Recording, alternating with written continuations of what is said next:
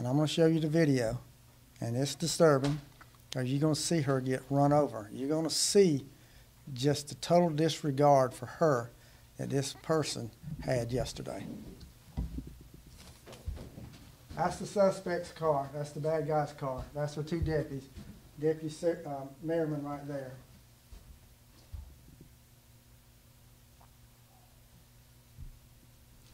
He doesn't just stop, then he runs into another car trying to get away. This is another angle. Again, his car, you'll see them approach. This is the same one. Again. Pins her against the car, runs over, and that's where she ends up, seriously injured.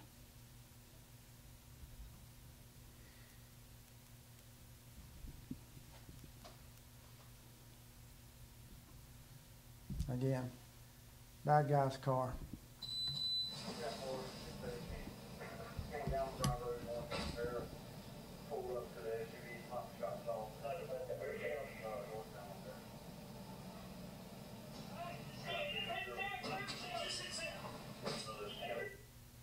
Run that again one more time. I want you to see how he went at her with that car.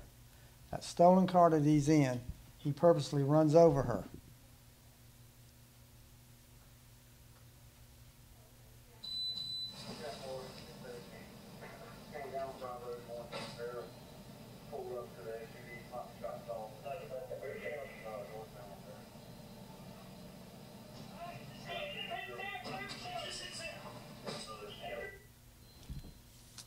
That car was no different than a gun, and it could have taken her life.